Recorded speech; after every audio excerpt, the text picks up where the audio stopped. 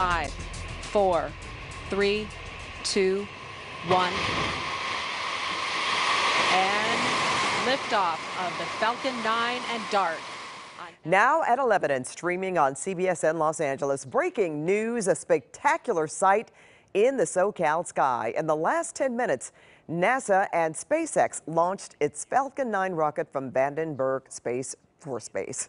Here was the view from Sky 2. Our chopper was flying over Camarillo the moment DART launched into space. Good evening, everyone. I'm Pat Harvey. The new mission is designed to have the rocket crash into an asteroid.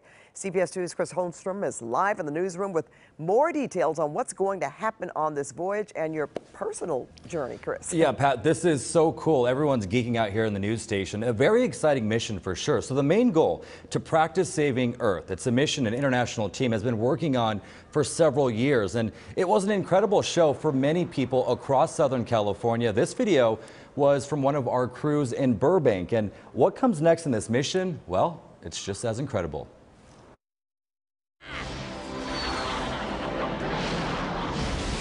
You've seen the movies. An asteroid threatens to collide with Earth, and with moments to spare, a group of heroes save the day.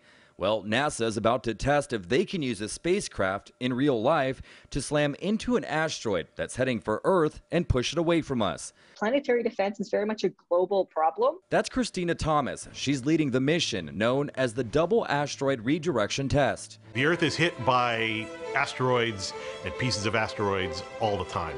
Every year or so, we get hit by things maybe the size of a table.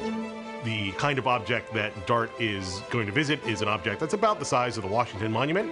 Those types of objects typically hit us every 1,000 years and cause severe damage on a regional scale, which is why NASA's latest launch into space is so important. The SpaceX rocket launching from Vandenberg will release a satellite into space. And next September, if it works, it will fly right into a well-known asteroid named Dimorphos. It's the size of a kitchen table, which is in a fixed orbit around a much larger asteroid called Didymos. What DART will do is DART will hit the secondary. When it hits the moon, it will change the orbit period. And when it changes the orbit period, it affects the timing of when the moon moves in front of or behind the primary. The goal would be to change the speed of the incoming object. Experts say even if you change it seconds in advance, it could be enough to miss Earth entirely. NASA will be able to measure if the test worked. But one of the interesting things, especially from my perspective, is that we can observe the orbit of that moon around Didymos from the ground using telescopes. And so we can really understand what the orbit is, how fast that object is going, and then we can see how we change it from the impact. And it's important to note that just because this is considered a near-Earth asteroid we are targeting doesn't mean we should be concerned about it hitting the Earth. Again, this is a test run in case we ever have a real one threaten us in the future.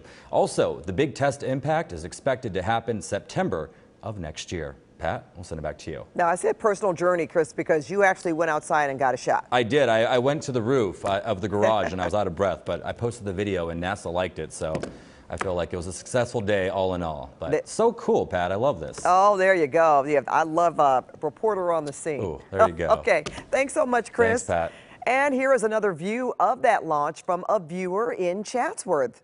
And stay with CBS 2 for continuing coverage of the big launch.